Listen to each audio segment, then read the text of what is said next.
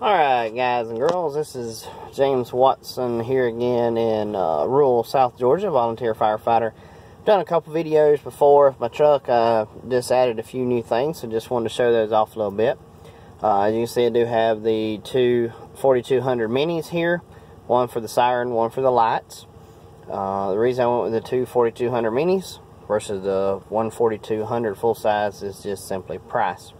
But I've got the interior fusion light bar and 800 fusion light stick in the back, and have several T3s on here as well. Just added two T3s to the front side and a Speed Turtle. So just kind of wanted to show everybody. So we'll get out here and take a look. I'll start here in the front. And as I said before in some of the videos, got the 180 degrees on the two outside modules on the interior light bar, and then the 40 degrees on the others. Added the little T3 here on the side of the brush guard today. Found ultra bright lights had a hood mount, and so instead of putting it up on the hood, I put it on the side of the grill guard. I don't know if you've ever tried to drill any holes in these grill guards, but they're extremely tough, which that's what they're designed for. So just use the hood mount, turn it sideways, put it there on the grill guard. And then I also have the Speed Turtle, which I also got from Ultra Bright Lights.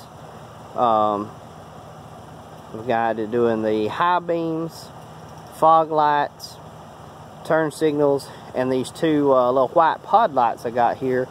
Originally I had the fog lights and these little white LED lights hooked to the 4200 mini wig-wag, but the way I had them hooked up, when I turned the Speed Turtle on, it would flash the white ones as well, so I've just got that hooked in there.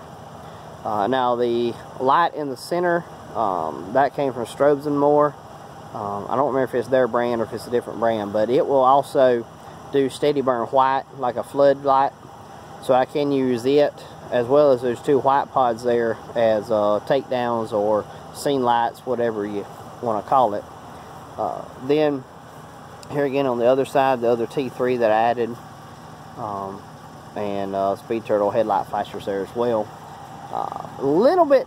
I was a little disappointed with the Speed Turtle. I was hoping that it would flash the lights, the turn lights here in the mirrors, because it said it would on some vehicles, but apparently on this vehicle it wouldn't, and that's one of the main reasons I bought it. But you live and learn.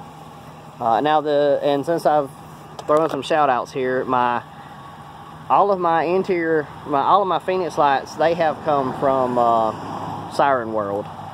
Is where I've ordered those from. There's several dealers out there, but that's just where I've got. One thing I like about them, you can order it online, because I don't have a dealer close by. Got one T3 here on the side of my toolbox. Give me some additional side lighting.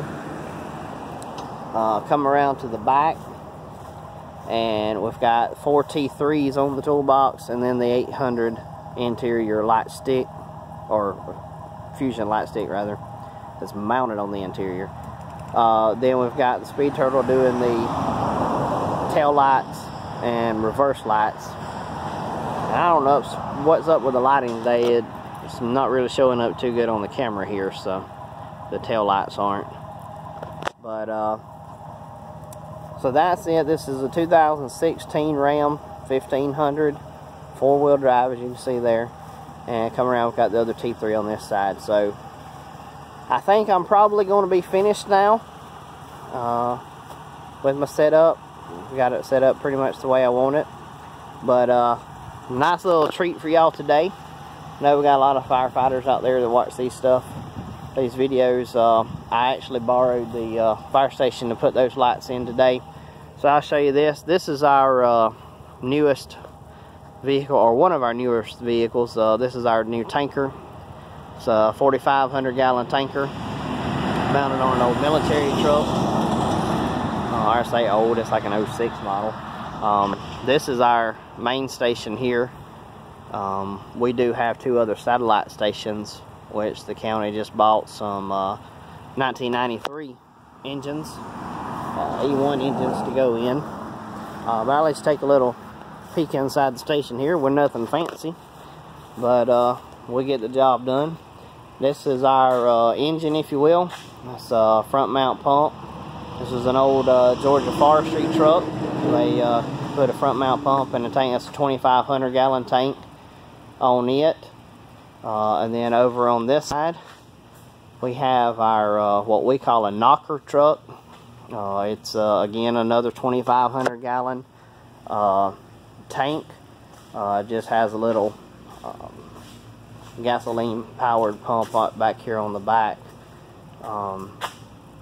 But this here is kind of our favorite, if you will. She has been over to Waycross several years ago when they had the first big fire over in the Okefenokee Swamp, and she was one of the favorite trucks over there. She hauls a lot of water, but she's short. You can get her in and out wherever you need her to go, and she'll run 72 miles an hour, so you can get there in a hurry too. But this is our tanker again. But we are, like I said, we are rural South Georgia, and you can see there's trees all the way around us. The reason we have such big tanks on our trucks is whatever water we have is what we have.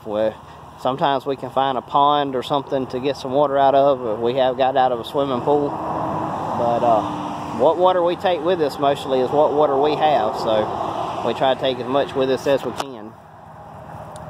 But hope I hadn't bored y'all too much, but again, just wanted to show off the Speed Turtle and the new intersection lights, if you will, here on the front. So that I added today.